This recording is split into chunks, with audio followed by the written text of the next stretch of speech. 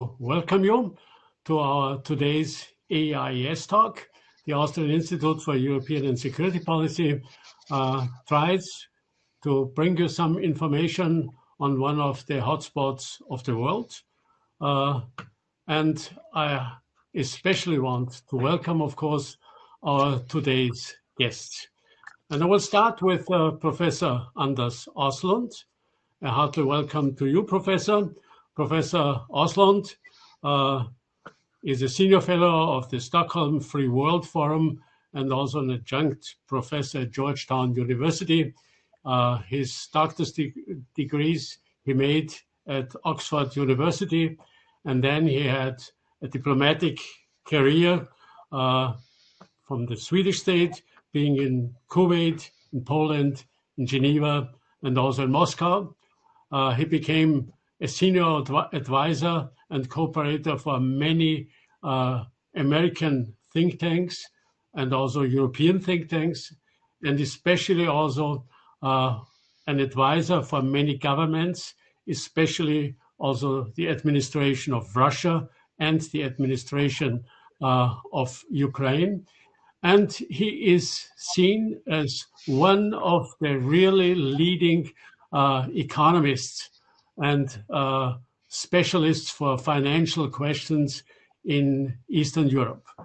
A hearty welcome to you, Professor. You are talking from Washington, and of course, we also want to hear quite a bit about your experiences in the last days from the American administration. Next to him, we our guest today, one of the board members of the Austrian Institute for European and Security and for European and Security Policy.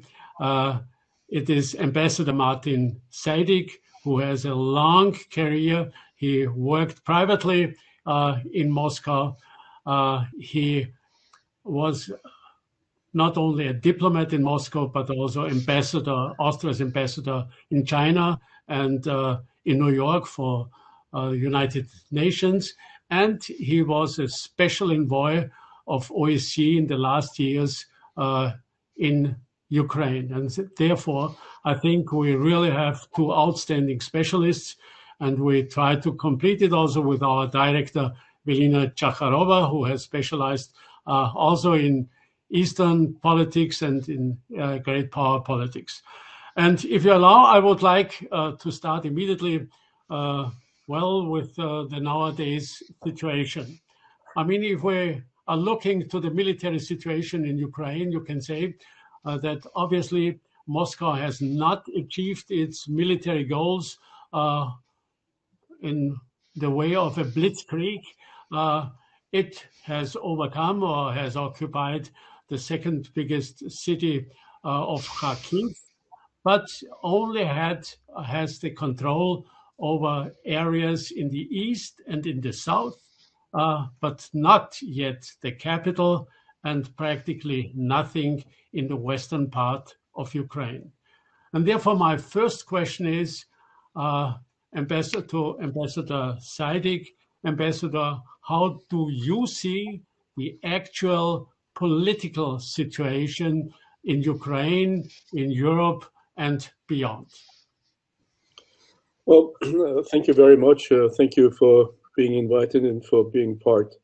The actual situation in Europe is astonishing. We have seen a very great, I would say even unexpected unity among European countries, Western European countries, among the European Union. And that can be seen in the way how fast sanctions were adopted and are being implemented against Russia. And there is a great unity, I would say, also in all the political statements that one can hear from Europeans. So this is a very interesting and development. Then probably we Europeans ourselves would not have foreseen. If we look to Ukraine, the president President Zelensky is very much in power. He is, I think, gaining even more popularity. Let's not forget that 3 years ago, Zelensky was voted in president with a majority of 73% against the incumbent Poroshenko, and in completely free and fair democratic elections. And the incumbent president Poroshenko, who had not only his own financial, resources to have a campaign, but also had 5 years of presidential rule, but was defeated and was defeated very clearly by Zelensky.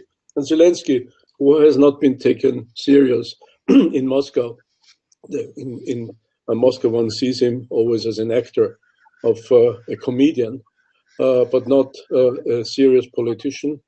Now Zelensky is a politician to be considered seriously, and in this very special moment, Zelensky can draw on his experience as actor, because he is now every day again on the social media, on TikTok, on Telegram, and they do it extremely well. And Zelensky is very convincing and is a force that one has to reckon with. And interestingly enough, just yesterday, the spokesperson, the Russian spokesperson, Peskov, said that he sees Zelensky as the legitimate president of Ukraine. And that's an important statement that we have to take into account. The way Putin had talked about Ukrainian politics before, one would not have believed that Zelensky will be seen as the legitimate president. And also an interesting statement by Peskov lately was in reaction to the Ukrainian request to become a member of the European Union. Peskov said that Russia does not consider the European Union to be a military alliance, and did not say anything against the Ukraine asking for membership. We all know that this would be an extremely long process to become a member of the European Union, with the European Union not even being able to solve the membership request of Montenegro. But still, it is an interesting reaction that we have to consider. And let me make one final statement as also to the military side. It is important to note that in the east of the country, Mariupol is still not taken by the Russian forces, or the joint Russian and separatist forces. And there is still fighting going on in the area north of in Lugansk Oblast, with an area not taken by the Russian military. So even in the east of the country, there is still fighting going on, and considerable fighting going on. And maybe I will come then later to the question, what are the expectations of Russia? There was an interesting statement by Putin in a telephone conversation yesterday with the Venezuelan president Maduro. Putin needs the Venezuelan president seemingly to be one of the few who still talk to him, and to make a statement of what are the political expectations from the Russian side. But about this maybe later. Yeah, thank you for this first statement. For sure, it is surprising for most Europeans, and maybe by far beyond, this power of fighting power of Ukrainian forces on the one hand, but also this united Ukraine politically, obviously. And it's also certainly surprising the unity in Europe, and also the solidarity of European countries. And insofar, I would like now to ask Professor Åslund, how is the situation from the American side? How do you see the situation, and what are your impressions on the US politics in this situation?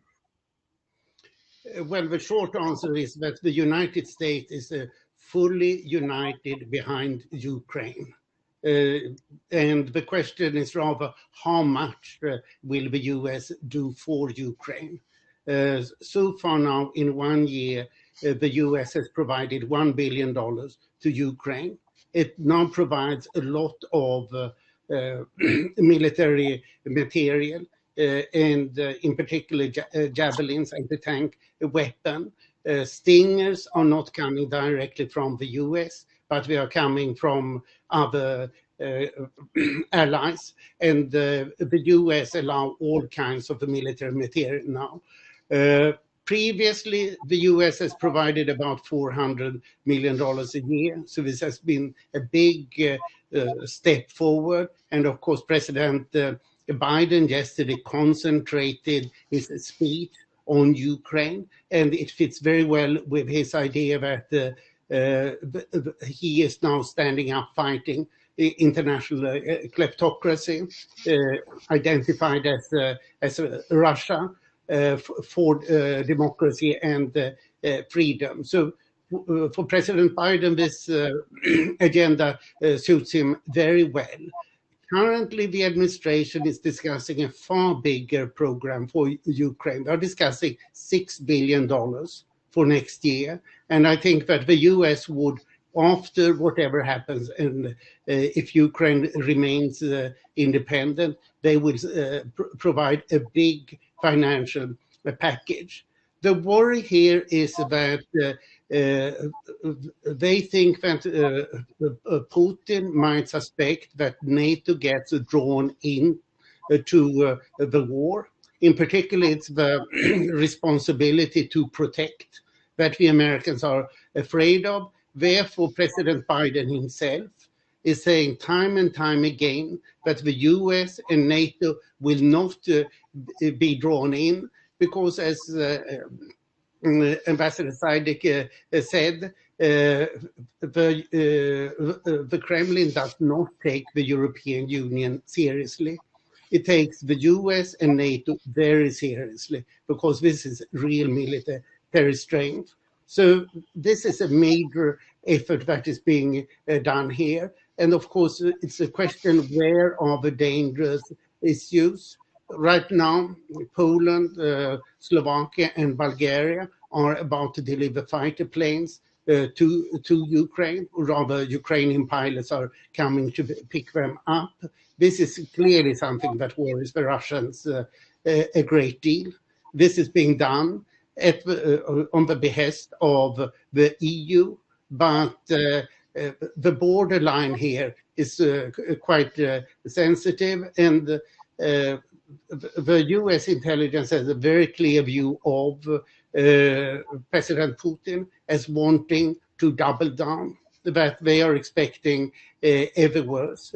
What surprises the Americans is that the Russians have not done more as yet. General expectation was that they would use Air Force very heavily and take out the Ukrainian Air Force, which has not been done, which is quite a surprise. And I should also mention that Nord Stream 2 was a major source of irritation here. Basically, the Democrats and the Republicans in the Congress wanted to stop it. And the administration spent a lot of effort in order to have their Democrats not voting for full binding sanctions on Nord Stream 2. But now President Biden has imposed that, thanks to Chancellor Scholz turning around. So now it's all happy. Everybody's for Ukraine. It's only a question of trying to avoid so that the Russians don't get too upset about too much NATO-like activity. Okay. Thank you for this report from Washington. You are a specialist for economic and financial questions. And European Union on the one hand, and especially also the Washington administration decided, or in the status of deciding, quite a program of sanctions and using financial instruments also in order to react to the invasion in Ukraine. What are the effects, short-time effects? Do the sanctions work? The European ones, the American ones, how do you see long-time effects of those sanction programs and also the whole economic situation? The effect seems to become enormous and hold. So what has been particularly remarkable now is that the US and the EU have acted very much together. I would say that Britain has not been equally involved. And the surprise here in Washington is that the European Union now has been tougher on sanctions than the US. Traditionally, it was the other way around, that the US pushed for harder sanctions. Now it is the US that is lagging behind, but not much. So we are seeing great unity between these two groups. And you can say that there are three groups of sanctions that are important. One is the financial sanctions, which are massive and severe. The second is the technology sanctions. The US has now introduced export controls on half of the technology that was previously exported to Russia. In fact, it seems to become almost complete because it is, for example, Apple has said we are not going to sell anything to Russia any longer. And the third sanctions are personal. Putin's friends and top officials and oligarchs. That is the weakest card so far, and here I would expect much more to happen.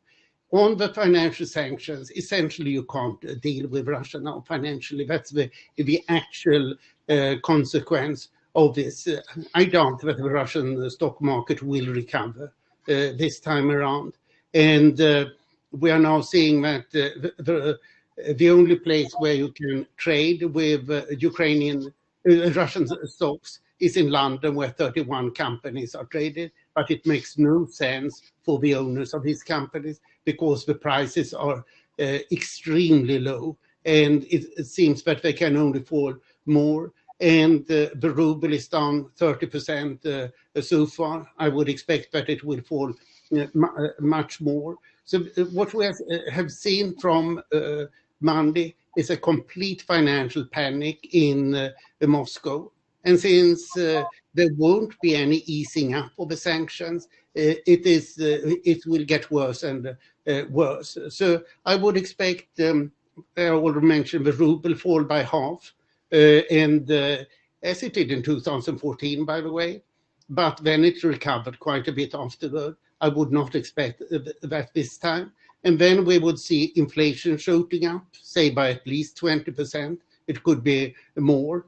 And the Russians will feel that they are getting much poorer. The question is how much GDP will fall. It fell by 2.5% in 2015, by 5% in 98. I would guess that it will be at least 5% now, and it could be much more. So we are seeing real panic, and we're also seeing that Western companies are trying to withdraw as fast as possible. BP, Shell, and Exxon, the three biggest foreign investors, have already said that they are withdrawing. And I saw today in news that Raiffeisen Bank is considering whether to depart from Moscow, where they have been for 30 years. So when you get sanctions, you get first the sanction risk.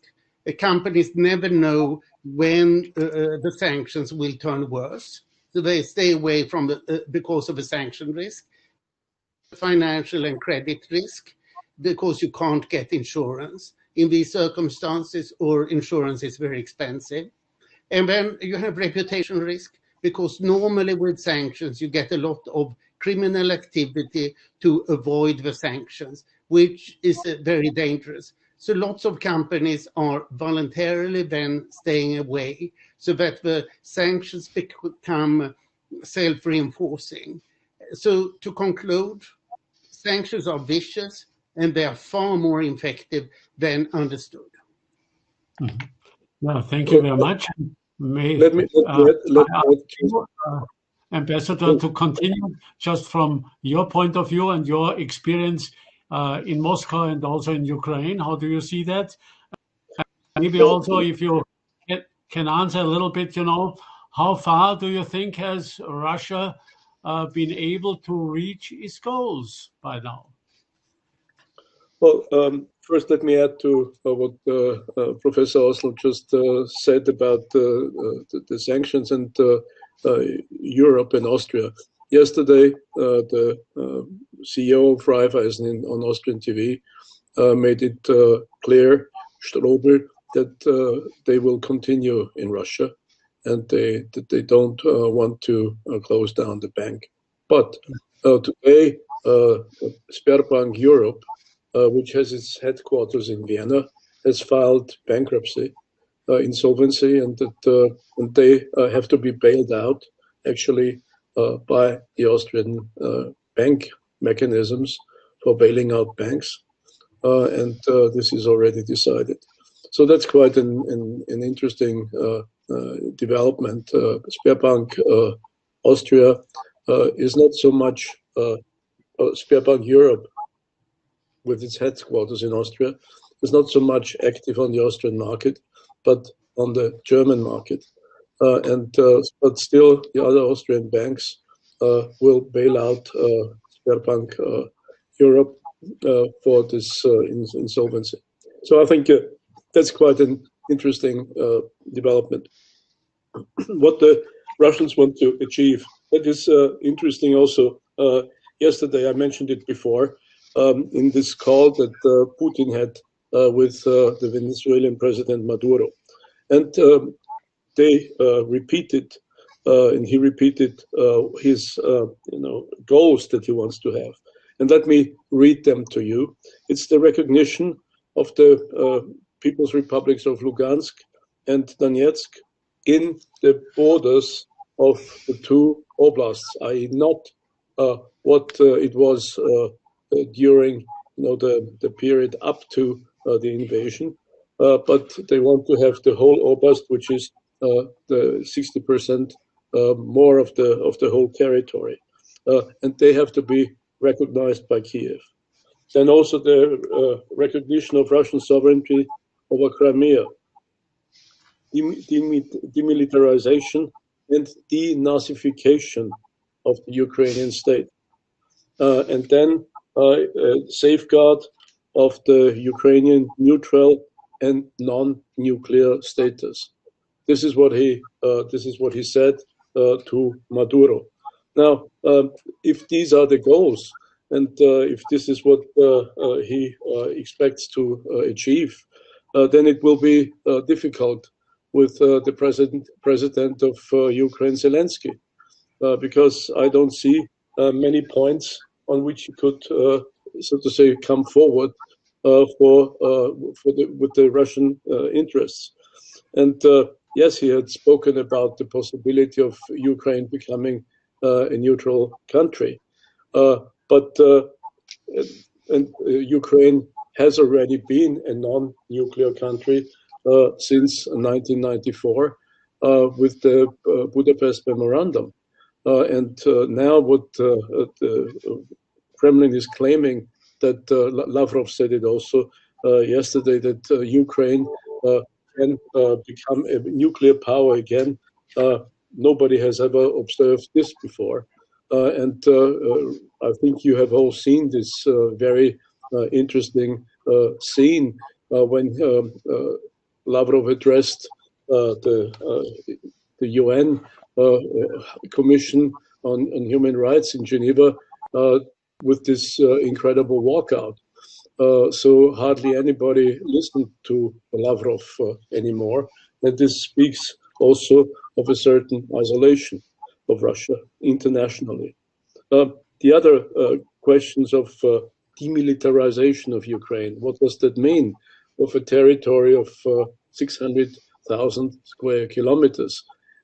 If you take away Crimea and what were the People's Republics, the so-called People's Republics before, you have to deduct 40,000 square kilometers roughly. So we still have 560,000 square kilometers. How do you demilitarize this? And how do you actually also then control it? And what does the denazification of Ukraine mean? In the last Rada elections, the right-wing parties had 300,000 votes, and so this is just non-existent.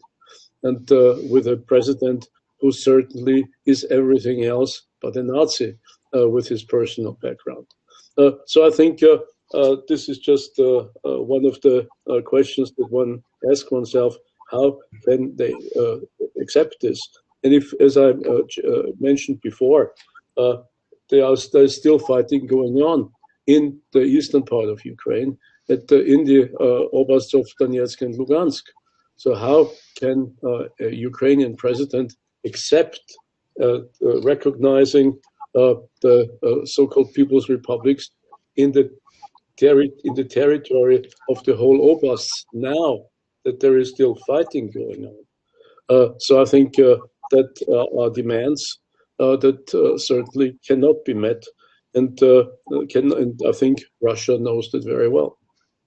So the question still is, what are they actually expecting, and what has been their aim? And with the with the acts that they have done, also in Kharkiv, with bombing, destroying the center, or also the demolition and the military activities in the Holocaust, near the Holocaust monument Babi Yar near Kiev. This was a disaster of a campaign, and it is also, let's put it that way, an international PR disaster that nobody will ever understand, and nobody ever will accept these kind of activities from the Russian army. Yeah, it certainly is a situation that obviously is looking quite different to the strategic goals of Moscow.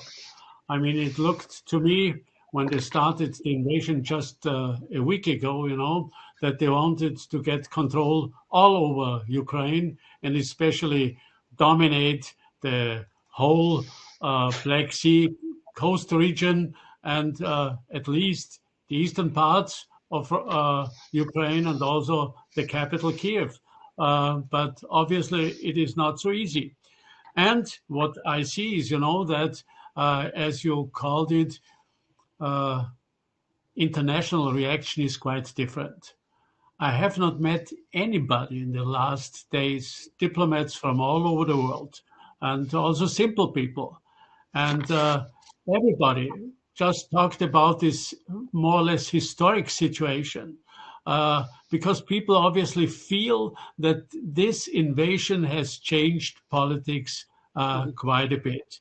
And therefore, I would like to ask the question. For me, it looks so that Putin has more or less isolated Russia from Central and Western European countries, from the rest of Europe. And insofar, the question is, what will be the alternative for his politics in the future?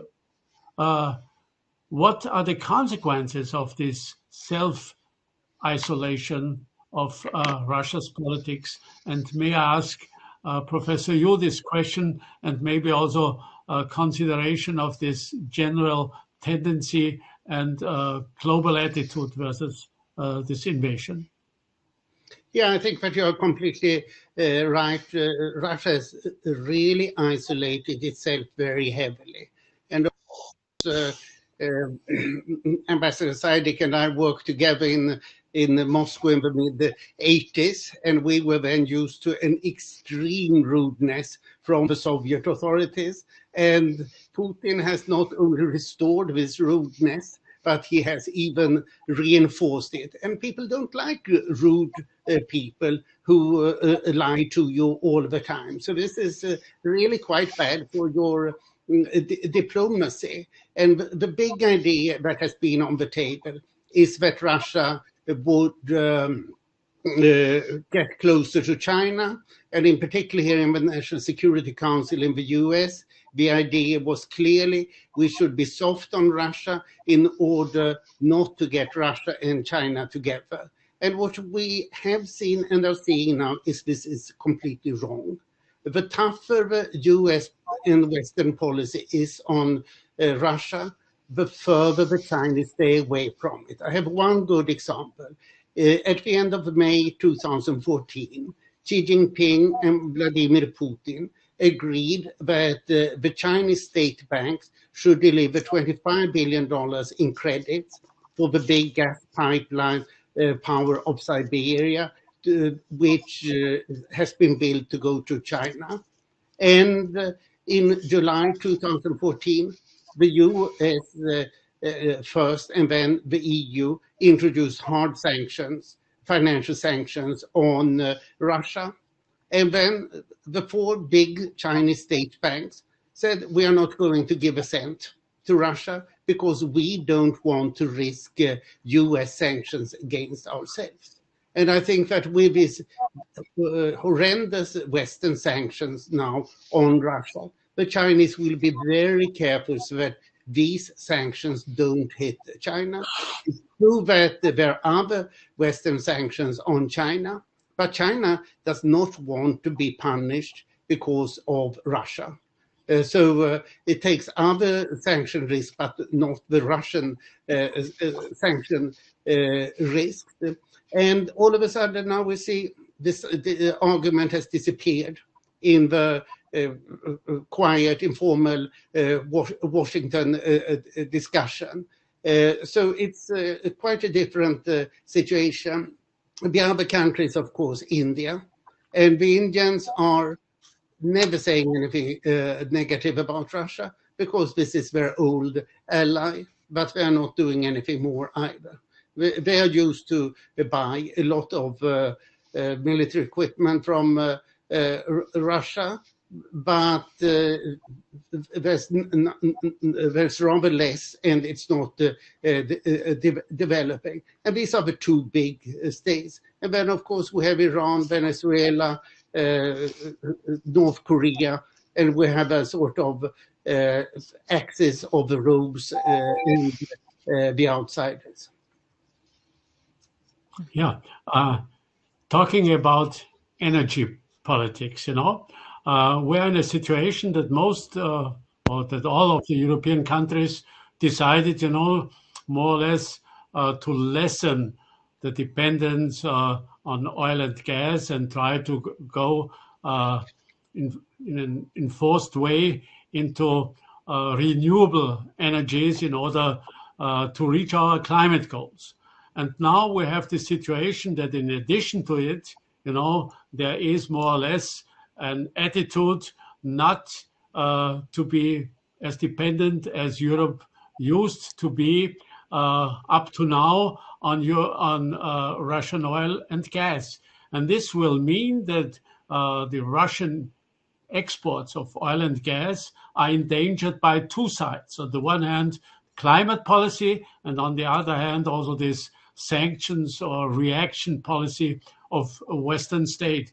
And if I'm looking, to Russian exports, what I found out a few years ago, which really was surprising for me, when you take away oil and gas exports from the Russian export statistics, the size of Russian exports is in between Switzerland and Austria.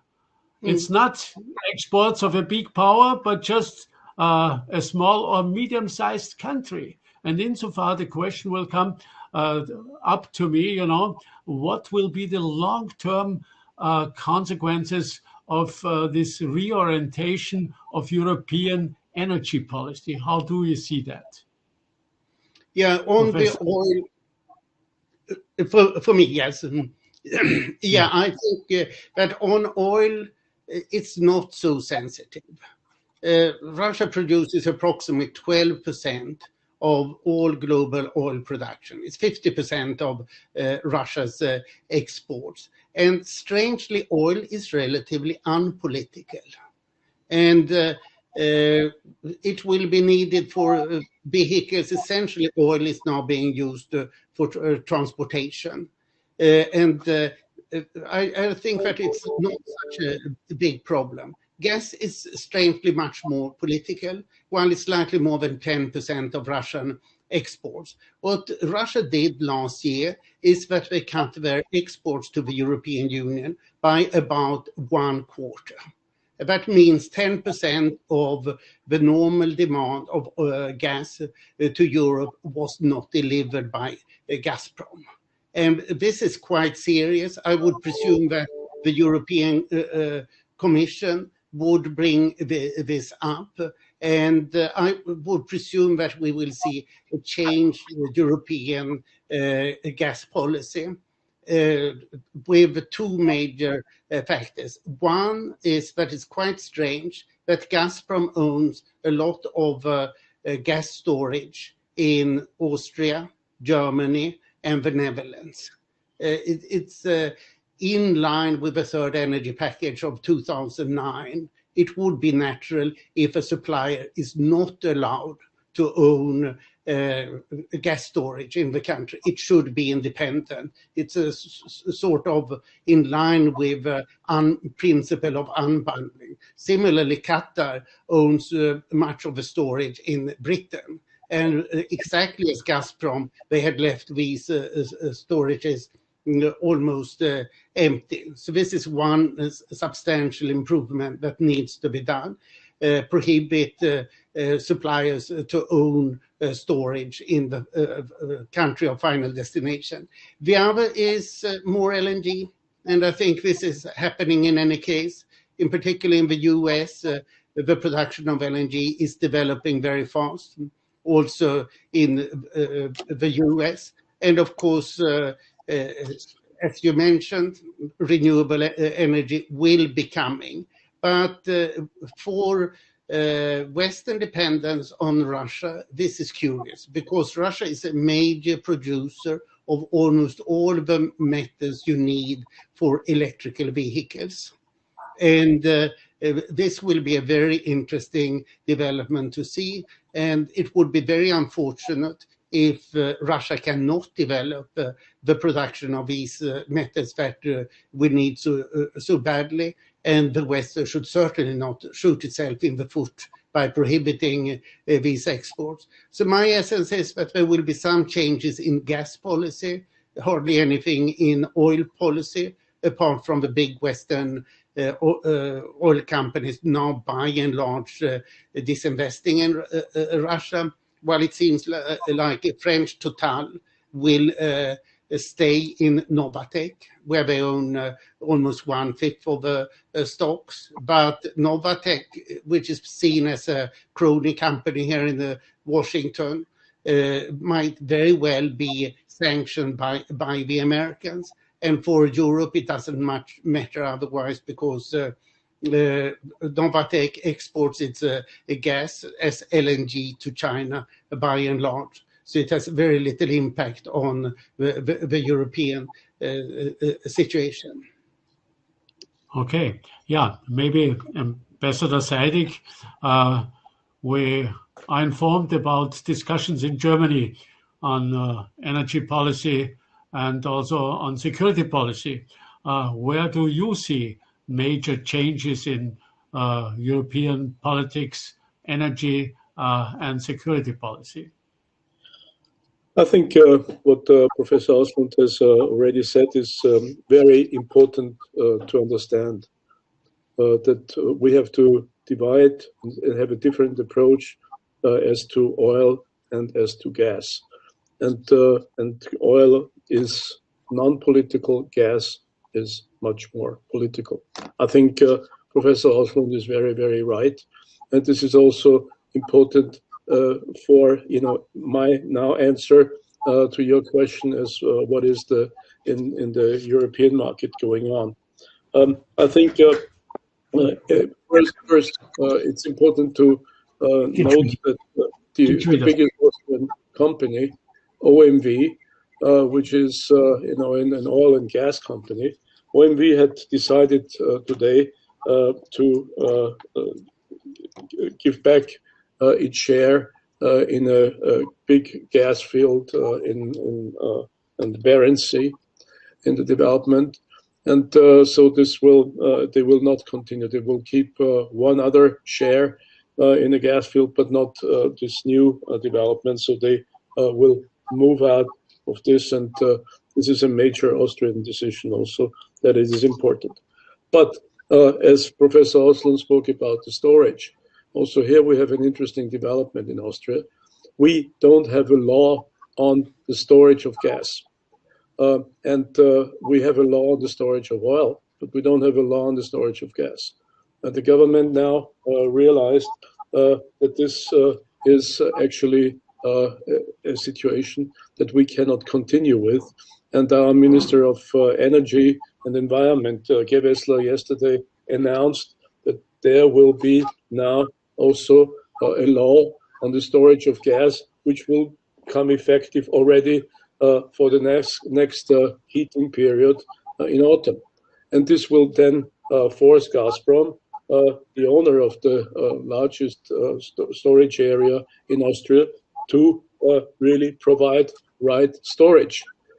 And what they have not done, because they have basically depleted the storages. So from next year on, or from the next heating period on, this will change. Another important lesson that we Austrians learned very fast. It took us it would have taken us years to get this lesson. Now we get it very fast. Gas is also important as on the European side for Russia, because gas is considered to be still green economy by the European Union.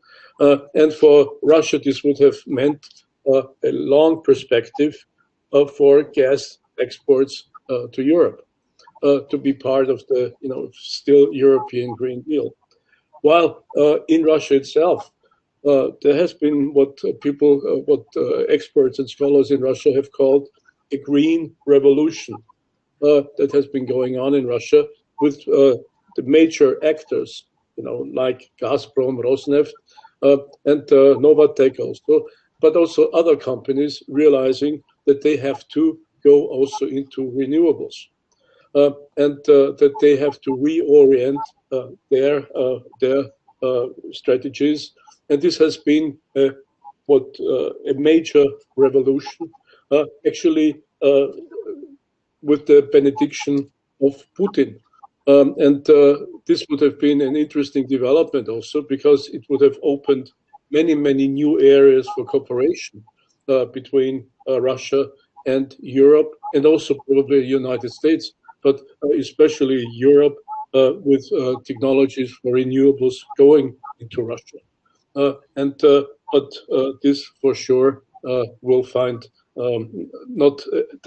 not have a great future now. Let me come to what you discussed before a little bit on China. There was a call yesterday between the Chinese foreign minister, Wang Yi, and the Ukrainian foreign minister. And according to the Ukrainian foreign ministry, the press release by the Ukrainian foreign ministry, we don't know whether this is really true. The Wang Yi spoke out for the support of the sovereignty and territorial integrity of Ukraine. And that is quite important to notice. Now, this call by the Chinese foreign minister. And he was also asking the Ukrainians to help them to get, there are about 6,000 Chinese living in Ukraine, to evacuate these 6,000 Chinese. And Kuleba that the best way to have them safe is for Wang Yi to call the Russians to stop the military activities. Then this is all according to the Ukrainian Foreign Ministry. But I think I think one should look a little bit forward, and that the Chinese are now calling and making this public. I would not rule out that the Chinese would like to go into mediation in this conflict. And this would be a very interesting, completely new development if the Chinese would get into the mediation in Europe between Russia and Ukraine. And let's not rule out that this is possible, and that the Chinese might want to become a player, a positive player in Europe. Yeah, maybe surprising developments.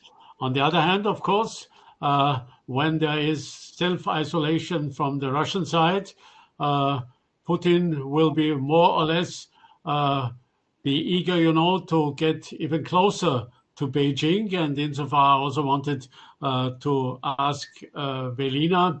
Velina, you talked quite a lot already about this Sino-Russian relationship, about the so-called Dragon Bear informal alliance, and maybe even consequences in security policy if you are thinking or talking about Taiwan. How do you see that? Well, in fact, if we go back a little bit to the first invasion of Russia, of Ukraine by Russia in 2014, and recall how actually the Ukrainian crisis created a serious, significant, in fact, economic and financial crisis for Russia, where the Russian currency was worst off, even in a worse position than the Ukrainian currency during that time. It was, in fact, China which stepped in basically prevented Russia from a default scenario similar to the 1998 crisis. And I'm saying this before I actually outline my assessment on the current situation following the war that Russia launched against Ukraine on February 24, to exemplify a relationship which has become so comprehensive that I don't think that anybody really understands the complexity behind it. And of course, we can bring in a lot of historical arguments why these two actors would not come together and will never enter an alliance. But I would argue that, in fact, they do not need an alliance. What they have created since 2014 is what I call the dragon bear, that means not an alliance nor an intent. It means a modus vivendi of systemic coordination in all relevant strategic domains. Of course, the most relevant ones being economic, trade, and financial sectors, moving through the energy and the commodities in general, which is going to be very important for China, which does not intend to decarbonize by 2050, but is going to need commodities, including the Russian ones, for a longer, prolonged decarbonization by 2060, probably even longer. And of course, then we go to the technological sector. We are in the middle of a fourth industrial revolution in which the United States and China are already competing over the superiority in the technological domain. And once again, Russia sees itself on siding with China because of the hunger for technologies. And finally, of course, defense, because defense is something that China will certainly lead while being on the rise if Beijing really intends to strategically compete with the United States. Now, following this wrap-up, a two-front diplomatic scenario in which Russia's position on Taiwan and China's position on Ukraine have been mutually coordinated in fact created a kind of a new level of confrontation during the military escalation already in December.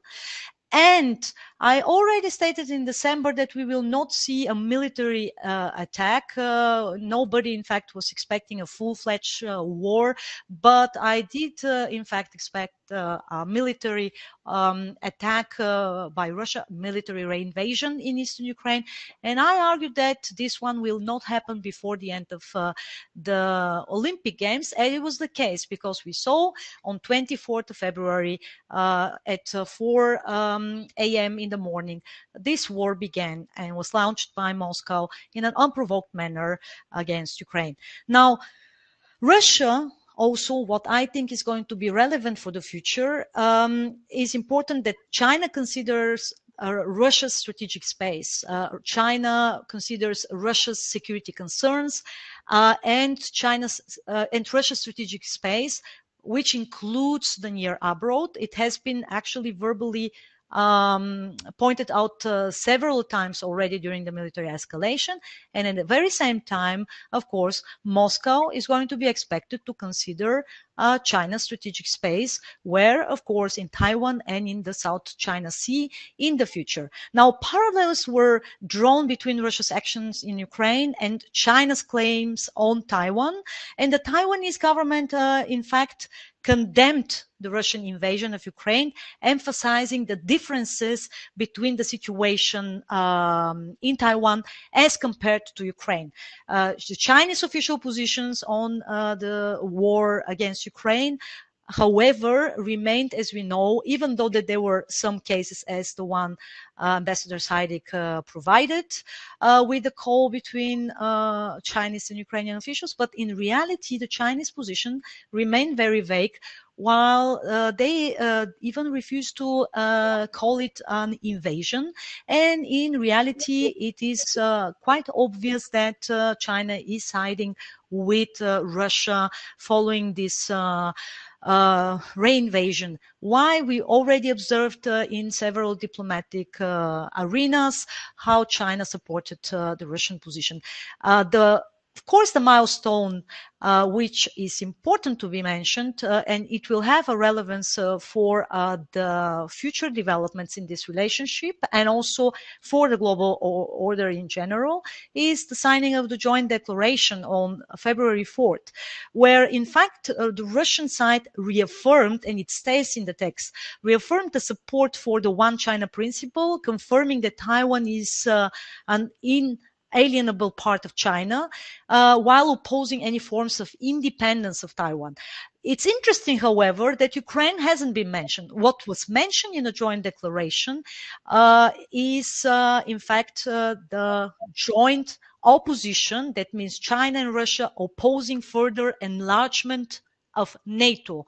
And here, once again, we can find actually quite of a strict coordination of positions when it comes to Russia's claims. Let me remind you that they are still on the table. Russia's claims against United States. So basically the claims which were posted to the United States and NATO when it comes to Russia's security concerns. So obviously there is a kind of coordinated opposition when it comes to US-led geopolitical blocs, because furthermore, in the joint declaration, it says that both are also opposed to any geopolitical blocs, while naming some of them, such as AUKUS and Quad, which are the new US-led initiatives, geopolitical initiatives in the Indo-Pacific. So, in a sense, I argue that we cannot draw a parallel between Taiwan and Ukraine. Taiwan is not Ukraine as a scenario. This is very important to understand. Irrespective of any official statements, of course, we also need to understand the realpolitik calculations behind it, because the true intentions are never explained, and we need to understand, of course, the rationale behind it.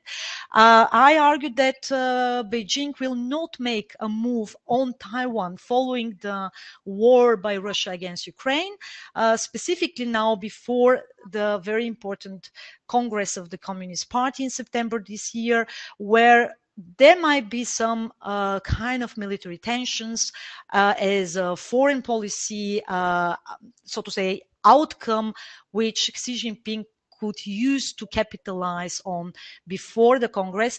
I see as a potential terrain rather India-China tensions than actually a military attack on Taiwan. Okay, thank you. We are in the middle of security policy and of alliances. Ambassador Sajdik, how do we see the consequences of this Russian invasion of Ukraine for European security and defense policy? Is this a new momentum? Is this a new development? If you look to the discussions in Germany and in other countries, even in Austria, what is your judgment? What is your analysis? I think you are right. There are very interesting developments in the past days. Let's put it that way. I would call it discussions, because new areas that one are covered by discussions, what one would have not expected before. Take our country, for instance, Austria. There seems to be an understanding by all parliamentary parties that much more money has to be spent on defense. But I think, again, we have to wait until this is implemented, and this will take time. So this is an intention, and it doesn't mean that there will be more money for defense. Second, we have these discussions, and Professor Åslund, as a Swede, will know this very well, about the relationship of Sweden with NATO. In the discussions that there is, should Sweden join NATO or not? And we have the same interesting discussions, even stronger now in Finland, with also the Finnish Prime Minister Marin talking about this issue, that this is a question that has to be considered. There was the reaction from Moscow right away, which was negative, but we have a new discussion. It doesn't mean that Finland will join NATO. It doesn't mean that Sweden will join NATO. We are only in a discussion phase. In Germany, we have the discussions phase that now the German government, with the Greens in power, with the Social Democrats, who have always been very reticent on spending more money on defense, now saying, yes, we will spend more money on defense. But again, let's see what will be the reality. And what we have, these are all discussions, and we will have to look in 2-3 months, half a year, what will then really be the result on paper. But already the fact that we have these discussions is very interesting. What I would hope for, honestly, is that we also have a discussion on the future of the European Union, and that we understand that we have to, that we cannot stop enlarging the European Union, and that the European Union has to be and has to function also with more members than just 28. Who says that if the European Union has 32 members, that it will function worse than with 28? So also here, I remember very well in the 90s of last century, when Austria, Sweden, and Finland applied for membership in the European Union, 3 neutral countries, that in France, the law was of the opinion, well, this is impossible, because how can the European Union, the European community, then digest all this?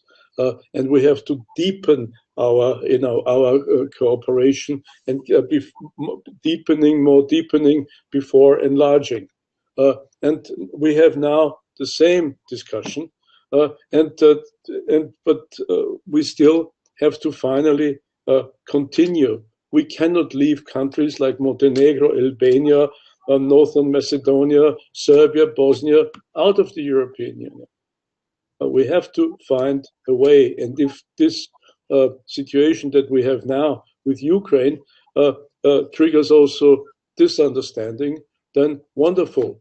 And we have to also answer the question, can Ukraine become a member of the European Union? And last but not least, Turkey. We are in the 59th year of the membership perspective of Turkey. We are about to finally give an answer and not to hand this question over to our grandchildren. I think this is unfair to Turkey. And if the situation that we are in now triggers also a discussion on this, and not only how to defend ourselves better and how to spend more money on defense, I think this will make us even much stronger. Yeah, thank you. I think it was a highly interesting proposal coming from Ursula von der Leyen, that she more or less offered EU membership in the future for Ukraine. And even if there is a consensus that this, of course, will take time, even if there should be a special way of joining EU, but still it would mean, of course, a long period of adjustment and so on. But besides the European situation on security and defense, Professor Åslund, how do you see the development within the Western community between United States and the European countries? The status of NATO that not so long ago was called by the French president as a brain death organization. Is there any new moment you can see, not only from Scandinavian point of view, but also from a transatlantic view to outcoming of this situation? Well, the Biden administration has really emphasized cooperation with the European Union very strongly. And I think that we are seeing that. To begin with, there was certain confusion in the new administration that they thought that Europe was Germany. But now we are seeing more that it's the European Union. I'm thinking particularly on the sanctions cooperation that I mentioned before, where we see very strong cooperation. So as long as Biden and his administration stays, the US is more positive on Europe than ever. And this discussion about NATO, it's not really a competition, given that the Western unity is so big. Queries, of course, the position of the United Kingdom. The United Kingdom has been much more forward-leaning when it comes to military support for Ukraine, but it's lagging behind when it comes to sanctions on Russia. So this is a complication. And of course, here in Washington, one also looks up on Canada. That is by and large following the US lead on Russia-Ukraine issues. But the big worry is, of course, if Trump in any way would come back in 3 years' time, and 2.5 years' time. That would be truly scary, but that remains to be seen. Okay. Yeah. So let us come maybe to the last round. And my last question would be, how do you see the consequences of this Russian invasion, which is characterized by most people, at least in Western Europe, as more or less an activity that resembles great power politics in the 19th century and will not have a place in the 21st century. What does it mean in the relationship between democracies? Ambassador Sajdik, you pointed out that Zelensky was elected democratically by 73% of the population.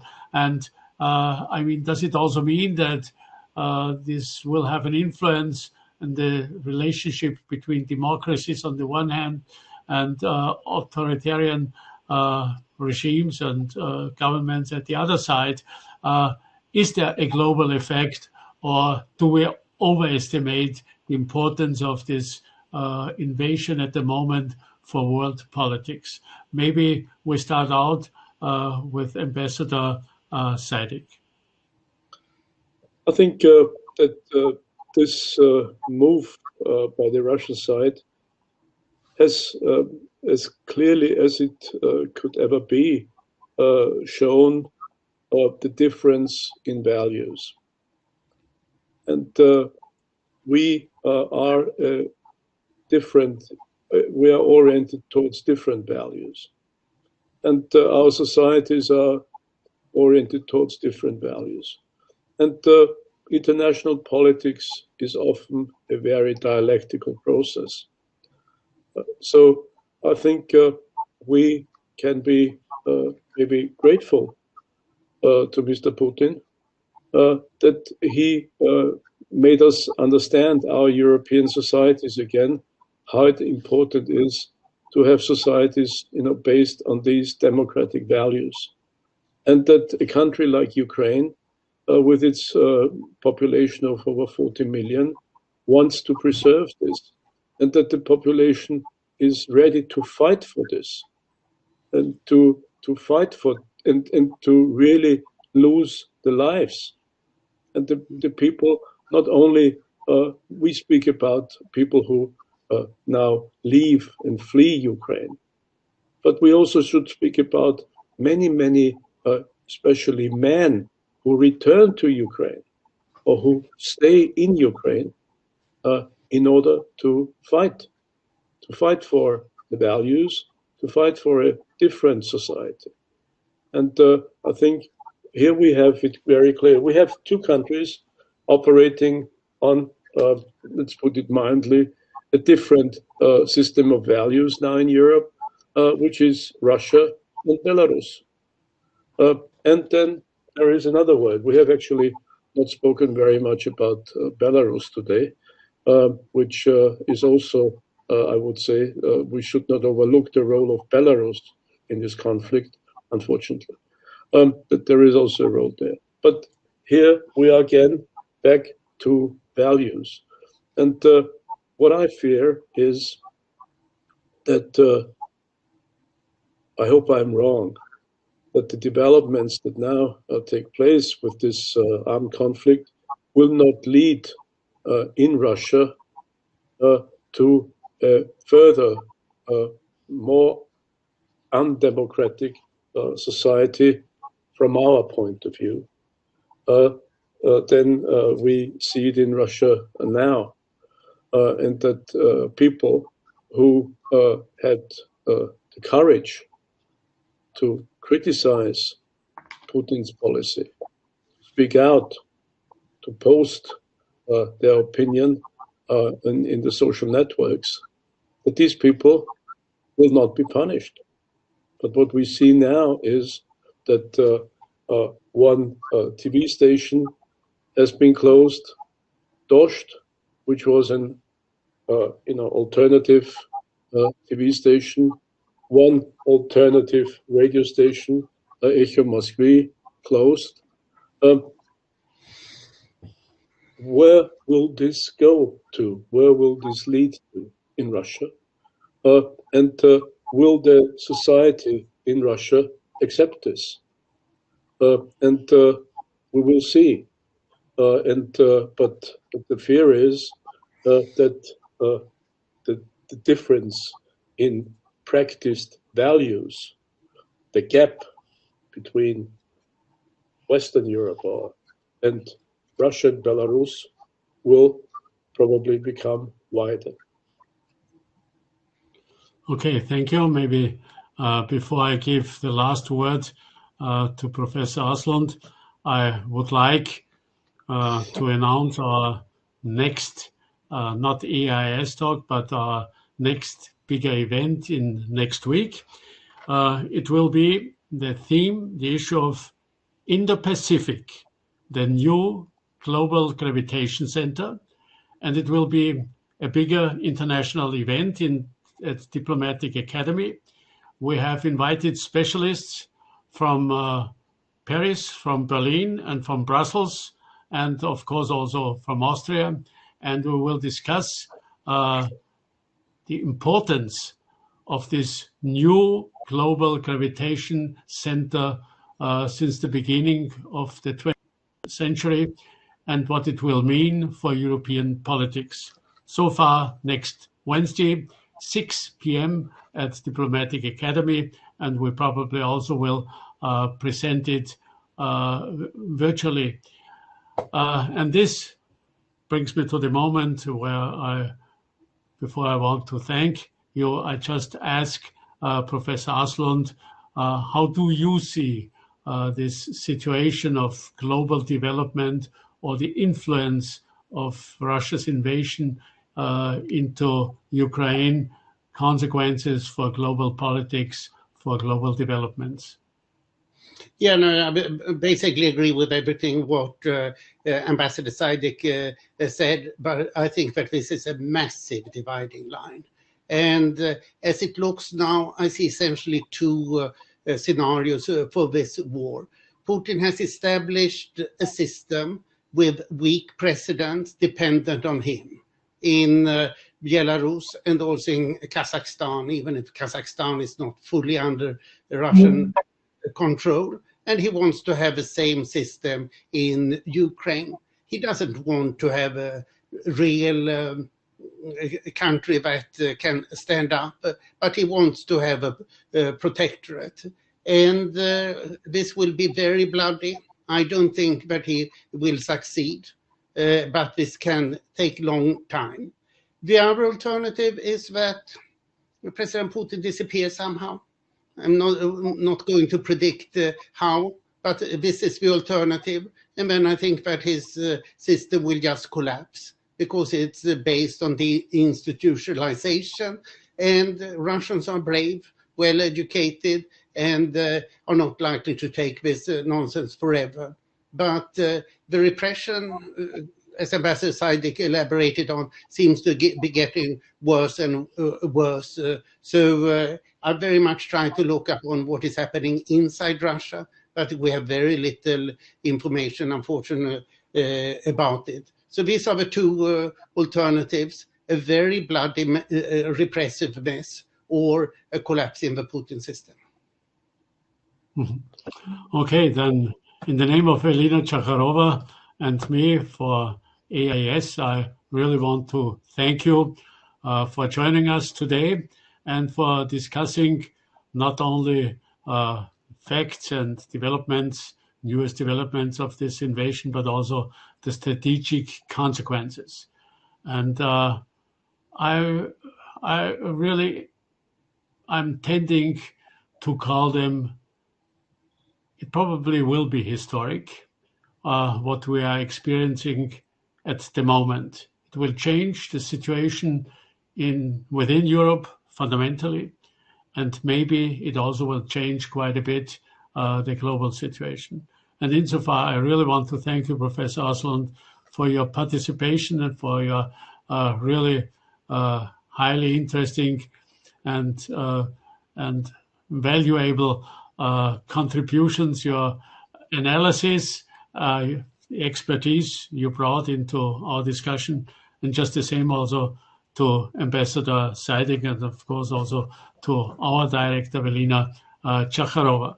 In this sense, thank you so much. All the best to you, and hopefully see you soon again in discussing maybe or hopefully better situations than we are confronted with at the moment. All the best, and by that I will finish our today's AIES talk. Thank you very much. Thank you very much. Very nice. Thank you very much. Thank you.